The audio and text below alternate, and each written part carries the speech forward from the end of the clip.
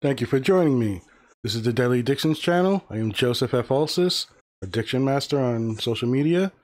I'm going to be doing a podcast on the sciences called Diagnostic Test Can ID Any Infection.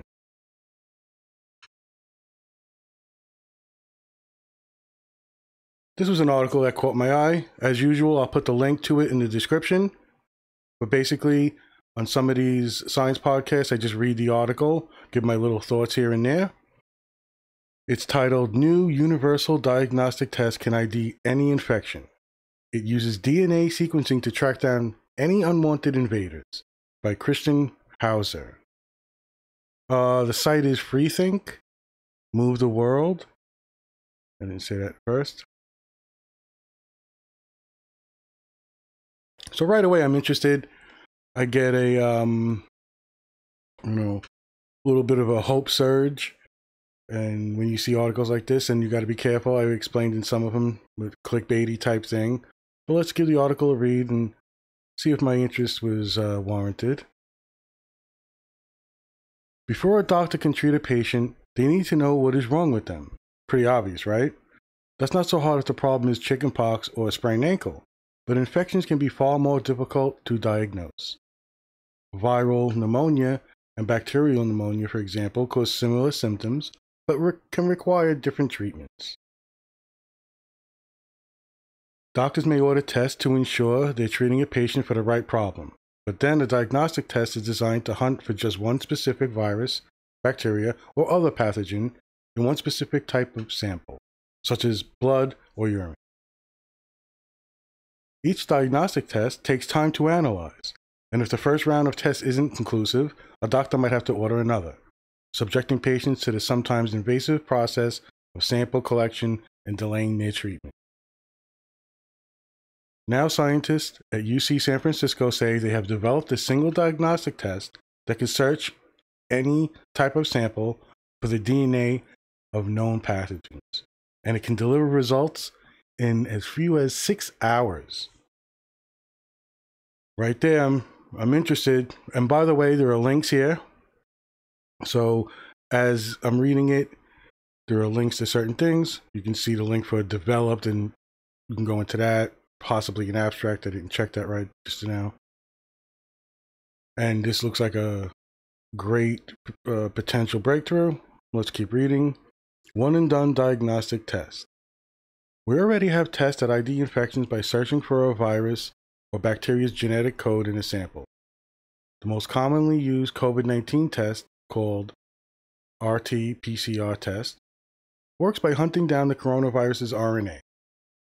What the UC San Francisco researchers have developed is a diagnostic test that starts by sequencing all of the DNA present in the sample, human, viral, bacterial, and fungal, using an existing technique called metagenomic next-generation sequencing, MNGS. Okay. Then a software program searches all of the DNA, looking for matches from a database of every known pathogen. Find a match, and you know that the pathogen has infected a patient. As researcher Charles Chiu told Freethink, the doctor would choose whatever type of sample is most likely to house the pathogen, e.g. lung fluid for a patient with signs of pneumonia, but they would have to worry about using a diagnostic test designed to work with that specific type of sample. The advance here is that we can detect an infection from any body fluid without special handling or processing for each distinct body fluid, Chiu said in a press release. It is a simple procedure, and there's a link for that also. All right, I'll continue. Sequencing a solution. The researchers previously demonstrated that their technique could be used to detect RNA viruses from several body fluids, or bodily fluids. So for their latest study, published in Nature Medicine, they chose to focus on a test that could identify the DNA of bacteria and fungi. To start, the researchers used a diagnostic test to analyze 180 body fluid samples from 160 patients. I was wondering if it is 180 body fluid samples from 160 patients. These samples had already undergone regular diagnostic testing with two traditional methods, culture testing trying to grow microbes in a petri dish, and PCR testing. The researchers used two different techniques or technologies to generate their sequences. Nanopore sequencing, which can deliver results in just 6 hours, and Illumina sequencing, which can handle many samples but takes more than 24 hours. Both methods match the traditional methods diagnosis in about 75% bacterial infections and 91% of fungal infections. The researchers also analyzed samples from 12 patients who were confirmed to have some kind of infection but had tested negative in both culture and PCR testing. The method was able to identify the pathogens in 7 of the 12. Initially, we envisioned that this test would be used after a patient tests negative by other methods, done routinely in the hospital laboratory, GU toll-free thing. Once there is more acceptance and usage of the test by the clinical community, we believe that it will be ordered and used earlier in the course of a patient's workup, he continued, in order to maximize the potential clinical impact that the test would have by providing more timely diagnosis for unknown infections. The researchers are now working towards getting FDA approval for their diagnostic test. If granted, the test could one day provide doctors with quicker answers as to what ails their patients, minimizing treatment delays. So another article I find fascinating. I could see this as a more practical type of article where, I'm not talking about black holes and pulsars. This is a really could be a really interesting breakthrough. Go to the doctor, and I could see this being expanded upon, as he said, if it's given a proper funding, gets approval. You go in, and obviously they have routines, so you go to see a doctor, and they're going to take a blood sample and see if whatever's causing what issues you have. And if it comes up negative, you don't have to go through a process of finding out, going back, trying something. You could just go to this test and you have a better example, or they narrow down and can identify things in a much easier way. You could see this benefiting a huge population. I mean, I like to think of these things as coming down the line and being an everyday thing that gets incorporated, but I guess you can't have that conversation without having a conversation about healthcare in the United States. But let's say on a worldwide scale, it becomes a common thing.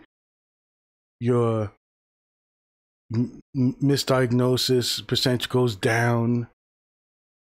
People's lives can be improved by not being on this, merry-go-round of going to doctors and checking for things, going through several tests and things coming up negative.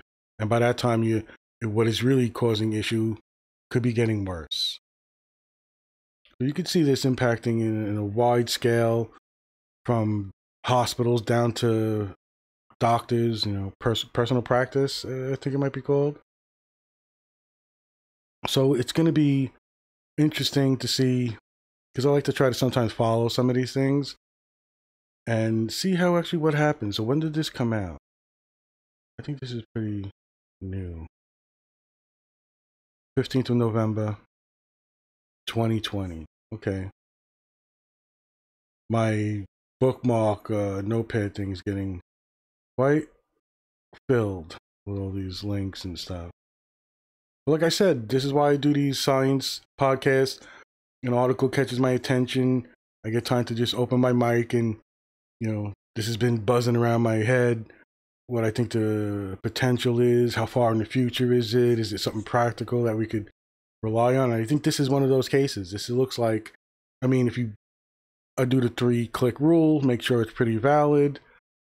I don't always do it, but here I could hit a link. Taking a couple of seconds to load. But within the article, you have links, and you could kind of get more informed by following these links. You could kind of tell if they're legit at some point, and you start seeing the work they do and how they did it. It gets a little technical here and there, but that's why these opinion pieces from these writers, they talk about these articles. So you got articles, they'll have many links in it. You hit the link and this will go to the UC of San Francisco, where the doctor or the professor, researcher worked at. And you can kind of get an idea. That's why a lot of these decent websites at least provide these things. Do too much rabbit hole chasing in politics and other areas of social media. But most of the time, I'm confident. I read an article, I check 3 links or so, make sure it looks legit.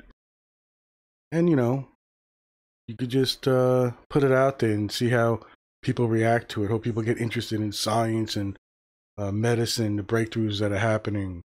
How advanced are we? Is it closer than we think, or is it much further? I think this is a close thing that is a general good thing that I see being implemented on a practical, cheap level. But I can't speak for all around the world, right? This is the United States of America. We don't have free healthcare. It's somewhat of a nightmare. It should have been a bigger issue politically. But this is the sciences, and I hope people get interested in these things. This is going to be something I will try to keep track of. And any universal test that can ID an infection should really impact the medical field in a big way. Be well, everybody. I'll see you all next time.